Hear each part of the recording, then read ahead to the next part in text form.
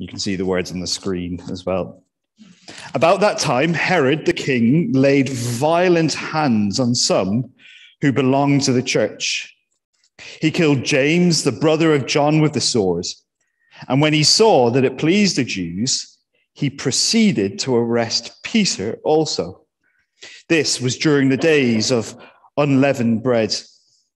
And when he had seized him, he put him in prison, delivering him over to 4 squads of soldiers to guard him, intending after the Passover to bring him out to the people.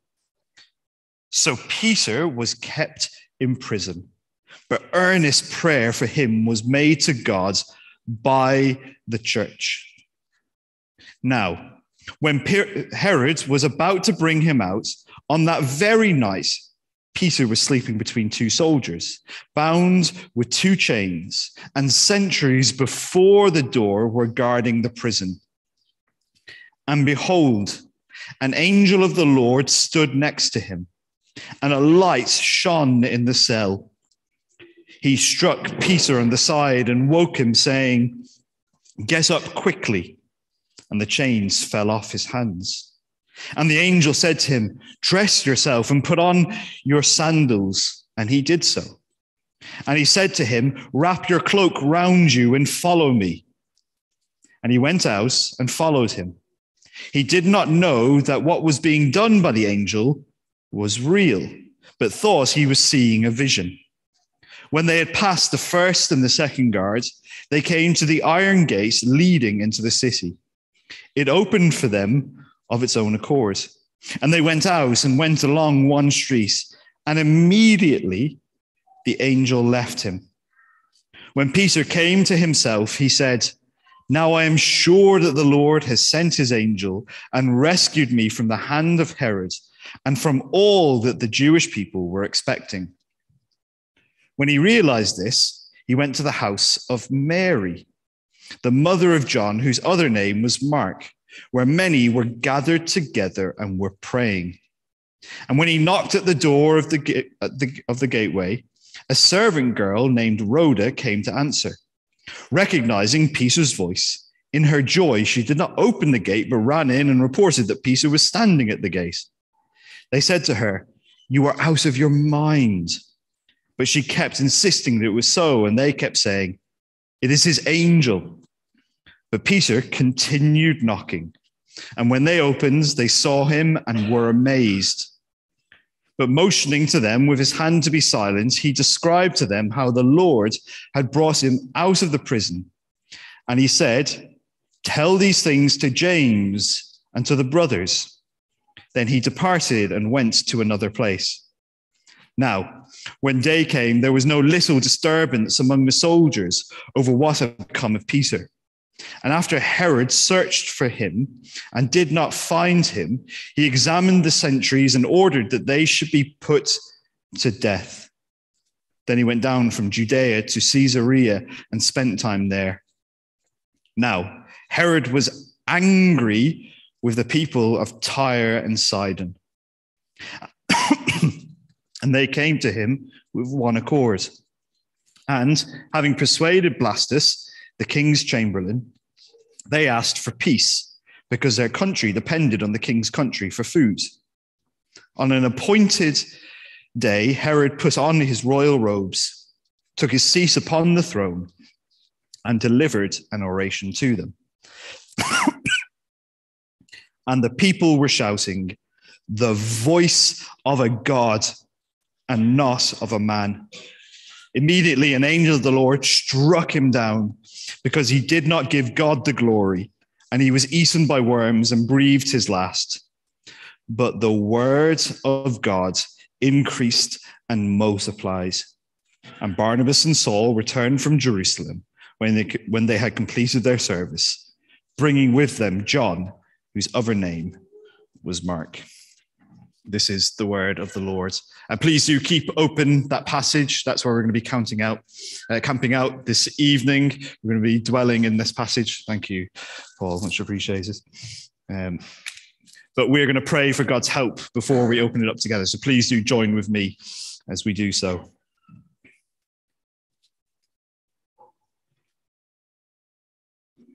God our Father, we thank you for your word, and we pray this evening that your Spirit who inspired it would illuminate it for us. Open it up so that our eyes might see, our ears might hear, soften our hearts so that we might accept and obey it. We pray, Lord, that we might know who you are, your plans for this world, and who we are called to be as your people. Heavenly Father, we ask, help us now this evening together. In Jesus' name we pray. Amen. Amen.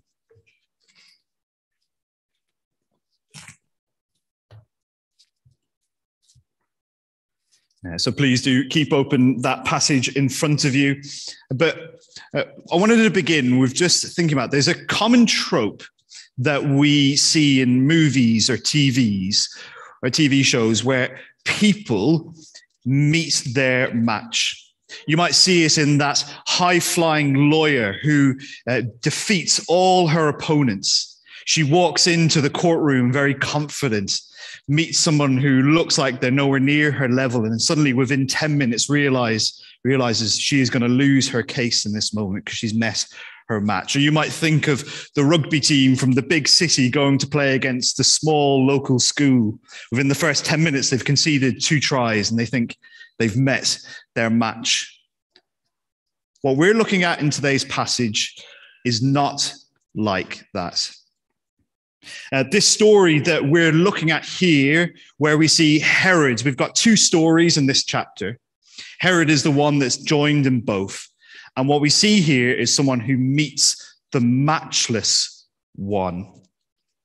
You see, a common mistake that we make sometimes when we approach the Christian faith, whether you're a believer or not, is we misunderestimate who God is. So often we can come to the faith and we can forget that God is not like us. God isn't a souped up version of the best of us.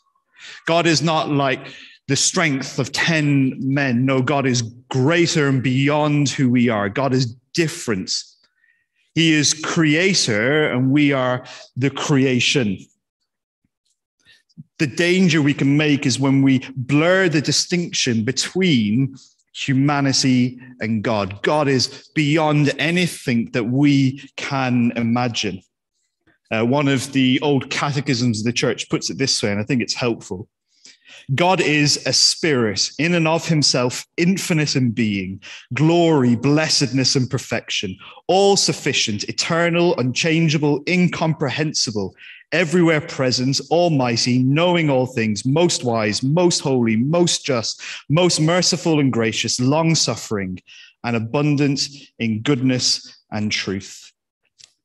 God is unlike us. We are invited, no, we are summoned to come before God and stand before him in awe. But what we're going to see in this passage today, what we're going to see in this story, instead of standing before God in awe, here we see someone who stands in the way of God and someone who seeks to stand in his place. We've got 2 big points that we're looking at this evening, shaped around those 2 stories. You can see it on the service sheet that came in your Bible as you came in.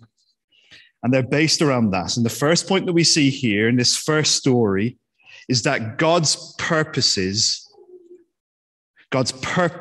will not be hindered. God's purpose will not be hindered.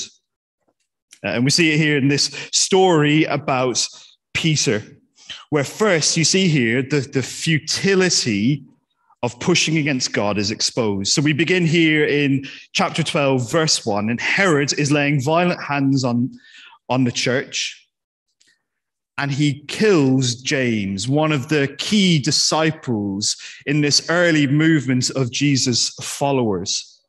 James is killed because Herod wants to harm the church. But the story that we focus in on here is the story of Peter. And the reason that Herod wants to go after Peter is because he sees that there is political capital he can win through persecuting these followers of Jesus. Peter is arrested here because Herod sees political gains in it. You see that there in verse 3. When he saw that it pleased the Jews, he proceeded to arrest Peter also. Here, Herod is trying to strengthen his grip on the place in which he rules. And he does this by trying to whip up the favor of his people. Political actions don't really change over time, do they? It can be so dispiriting, isn't it? So disheartening when the concerns of another dictate your circumstances.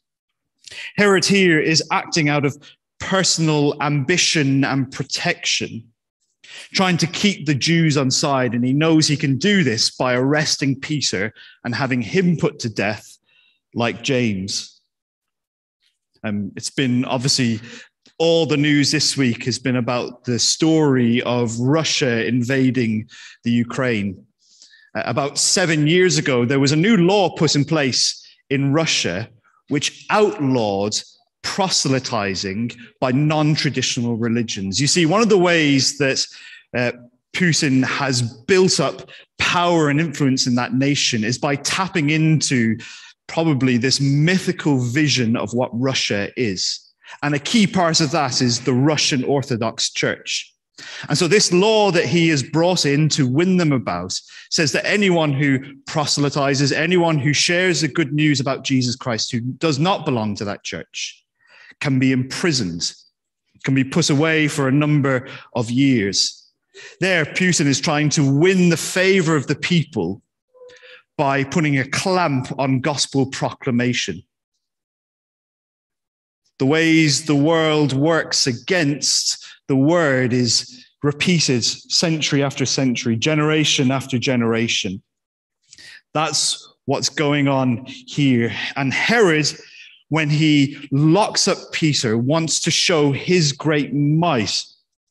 And have a look there, verse 4. When he had seized him, he put him in prison, delivering him over to 4 squads of soldiers to guard him. So 4 squads of soldiers that's 4 people in each squad. That's 16 different people to guard this man who's proclaiming the news about the Prince of Peace. We see later that Peter is locked up in chains next to two sentries. That at each of the doors outside, they're guarded by another person, that there is a large iron gate blocking him in. Here, Peter is trying to show his power and control. Herod is trying to show his power and control over this situation. But trying to stop God's purposes, trying to stop the words being heard, is like trying to stop an avalanche with masking tape.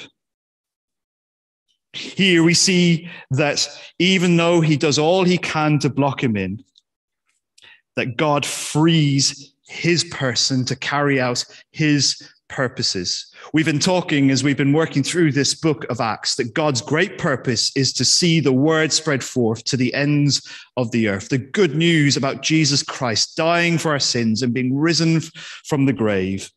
The good news to make its way across the world. And God frees Peter so that he can fulfill his purposes. And we see that there, don't we, in verse 8. We see an angel of the Lord comes next to him, and the angel said to him, verse 7, angel of the Lord stood next to him, and a light shone in the cell. He struck Peter in the side and woke him, saying, "Get up quickly." And the chains fell off his hands. Here, the angel of the Lord frees Peter, even to his own disbelief. We see the story of how he is led out. His hands are freed. He's led out through the gates, and he's led out to a few streets away from this prison. But even then, he doesn't believe entirely what has happened to him until finally he awakes and the angel is gone. And you see there in verse 11, when Peter came to himself, he said, "Now I'm sure that the Lord has sent his angel and rescued me from the hand of Herod. Here, verse 11 is the reversal of what we've seen in verses 1 to 4. Herod was against Peter. The Jewish people were against the followers of Jesus. But here there's a turnaround. No longer is he held back by them. No longer what the Jewish people were expecting was going to happen. We see this reversal. You see it in the way, subtly, the way that the hands work. Have a look at 12 verse 1. That time King Herod the king laid violent hands on them. Verse 7, Peter's hand, the chains fell off his hands. Verse 11, now I'm sure that the Lord has sent his angel and rescued me from the hand of Herod. And here's the reminder that whoever God has set his hand upon, whatever his purpose he has set his hand with, no hands of any human will ever stop that. So I think it's not a case here that God foils the plans of Herod. But it might be more accurate to say that any plans that are made against God's will be foiled immediately. And so here we see that there's a futility against pushing against God. But then what we see in this next part of the passage is how the feeble prayers of God's people are answered. Have a look with me back at verse 5. So Peter was kept in prison, but earnest prayer for him was made to God by the church. And then have a look with me at verse 12. When Peter realizes this, he goes to the house where he knows they're all meeting. And here we see many were gathered together and were praying. Here the people were in deep prayer because of the situation that Peter was in. And this passage is just filled with humor. I don't know if you noticed that as we were working our way through this. Look first what happens. Rhoda, when she hears Peter, instead of opening the door to him, she runs and goes to tell people what has happened instead.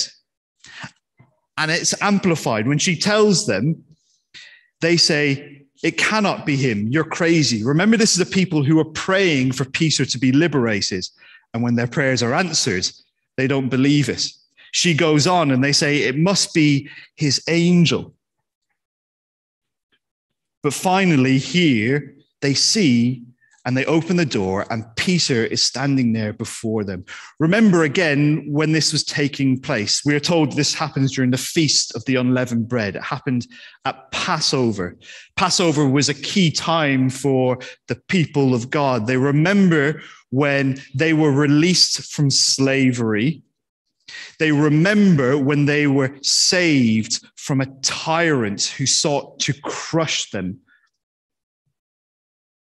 And here at Passover, hearing the story that God again has liberated one of them, they don't believe it. It would like being surprised if you asked Elon Musk to buy you a chocolate bar, and when he did, you were surprised that he was able to afford it. It would be silly, wouldn't it? A man with that great wealth is surely able to buy you a chocolate bar, however more expensive they've become nowadays. Here, the people have been praying to God, and God hears their prayers. God answers the prayers of his people. This humor here in this story is meant to unveil, it's meant to expose their foibles and the feebleness of their belief, not to make them feel bad, but to remind us of the power of the God who hears us, who delights in hearing his people praying for them. It's so often, isn't it, that we can pray, yet not entirely believe that God will work. So often we say prayers for things, but we forget that we've actually prayed for them. I don't know about you. I was challenged on this, might not be the best word, but when seeing other people who used to write down everything that they prayed for so that they might be able to see how God had answered their prayers. Now, it's important to remember as we look through this passage here, God always hears our prayers, but he might not answer them in the way that we desire. Remember how this passage begins, where we see the death of James.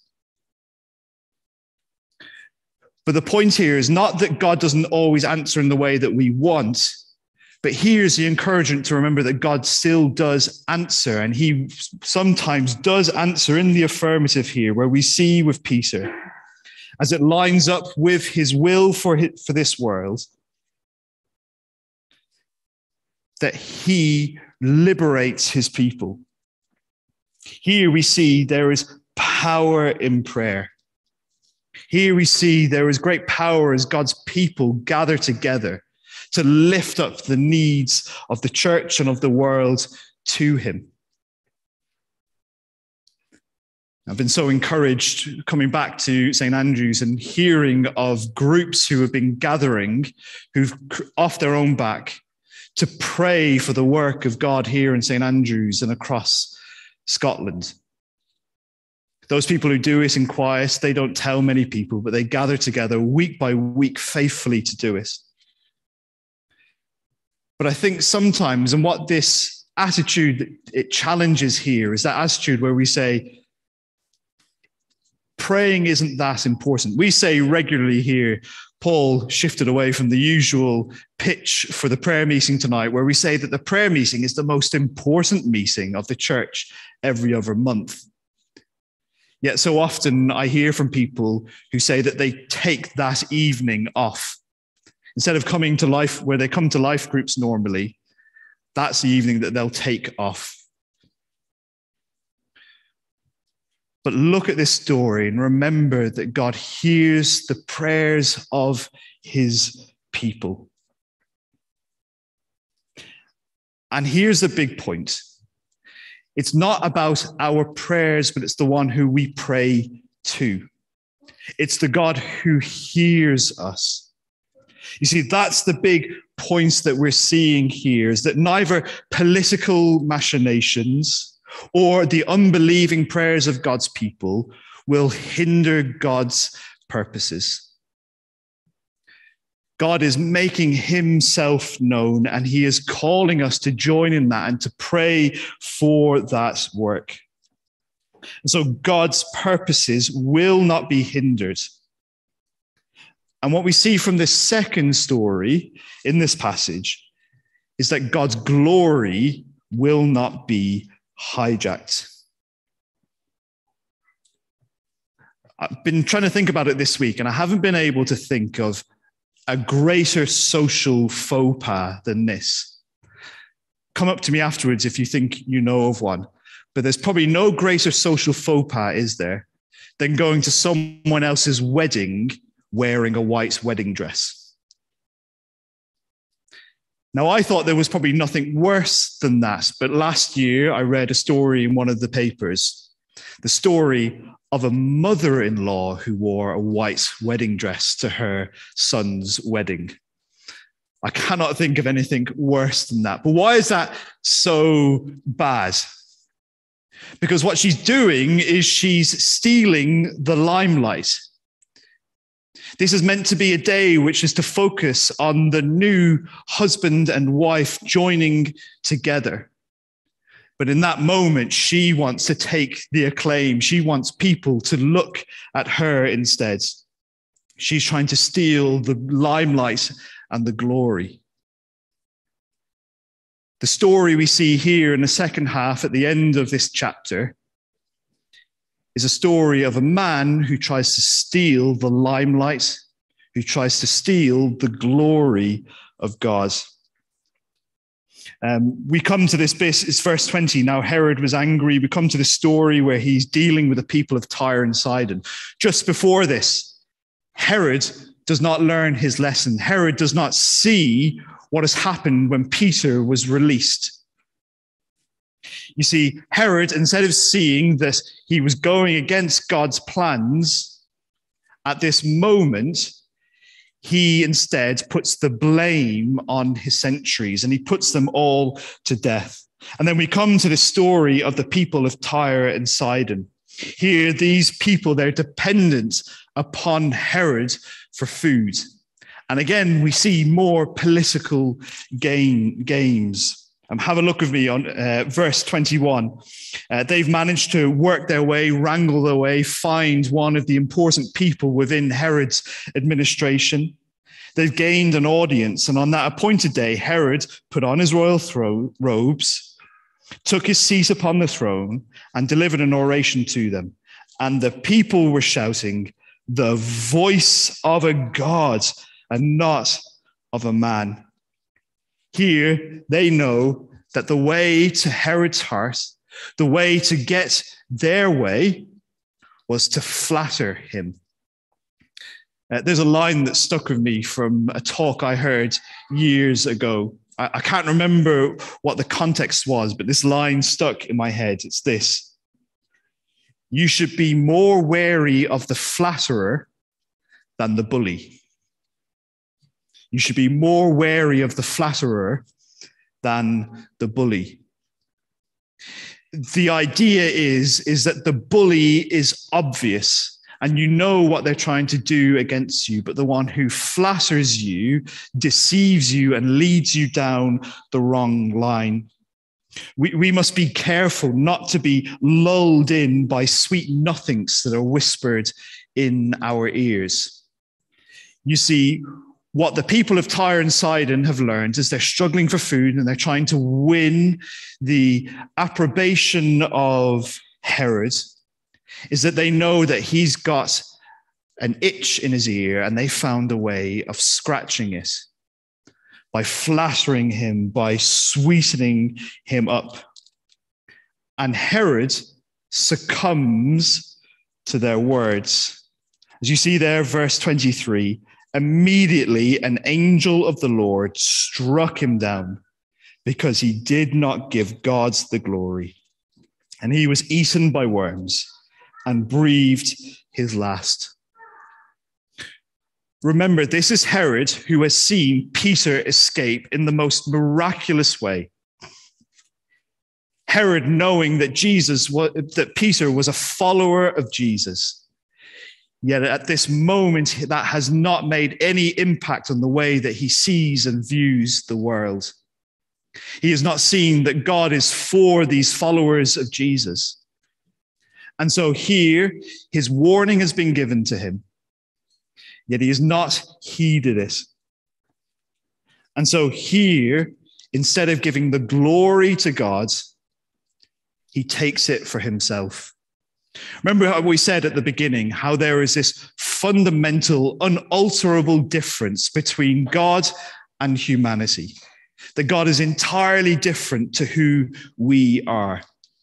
And so glory belongs to him alone. In one of the Old Testament prophets, God says this. He says, "I am the Lord. That is my name. My glory I give to no other." God is God. God is the true God, the living God, the only God. And to him alone belongs worship, praise, adoration, and glory from the world. Yet here, Herod, taken in by the flattering words of the world, has succumbed to it and tried to take the glory for his own. And he is judged in that moment. He is condemned and he is put to death for it. And I think, and it's important at this moment, this is a reminder to us to humble yourself before God.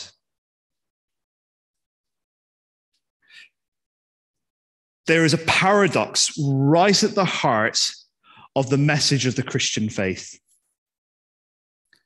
That exaltation comes through humiliation. We see this in the life and the death and the resurrection of Jesus. Jesus, who was rich beyond all imaginings, Jesus, who was God himself, humbled himself to become a servant. Jesus, who humbled himself to the point of death, even on a cross. The cross, which was meant to be an instrument of torture and humiliation. Jesus, who took that path, who died for the sins of all who believe in him. Jesus took that path, and he is exalted to the right hand of the Father. You see, this is the pattern that we are called to follow him in this way. All those who exalt themselves will be brought low, but all those who follow in the way of Jesus, who humbly receive him, will be lifted up with him. And here's the message: humble yourself. This is the reminder to those who get caught up seeking the glory of this world, who seek the praise of creatures rather than seeking to do the will and worship the Creator. Humble yourself.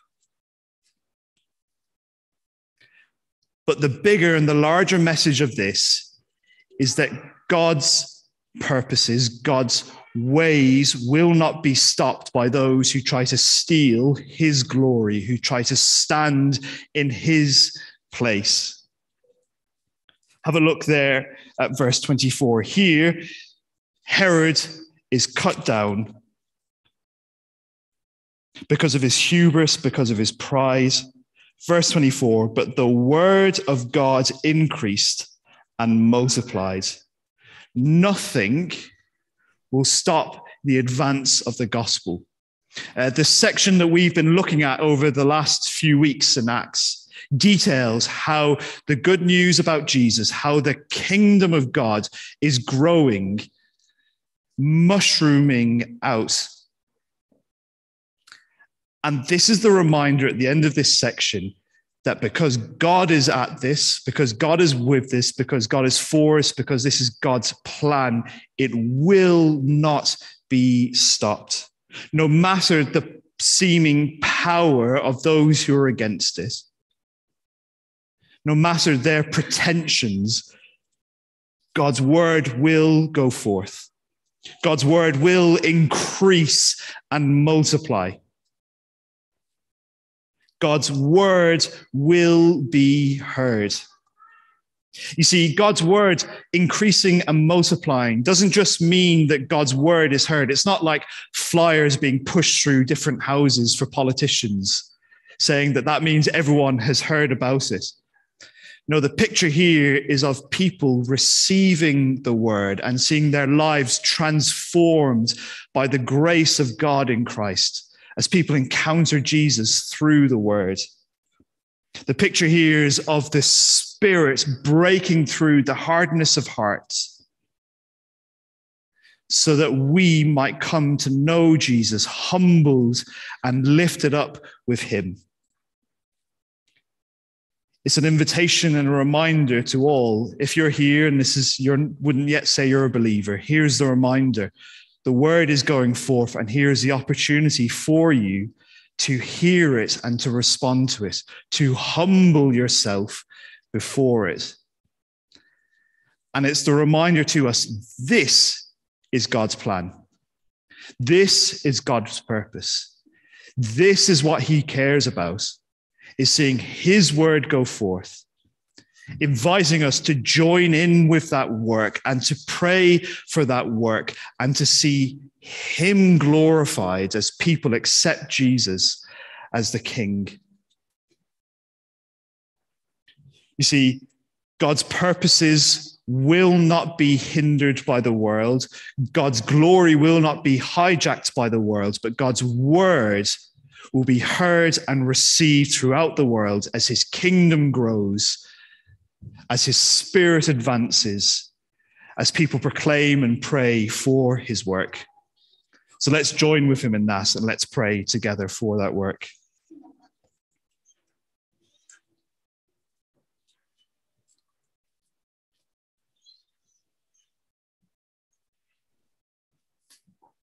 God our Father, we bow down before you. We bend our knee and we proclaim that Jesus is King. that he rules and reigns of all authority. We pray, Lord, would you humble us and help us to see the way you are at work. Use us, Lord, even our feeble prayers, even our feeble words. Use us in your work. And we pray through us that you would be glorified, even though we feel weak, even though we feel small, even though we feel insignificant. May your name be lifted high. May you be exalted among us. In Jesus' name we pray. Amen. Amen. And we're going to sing our final song.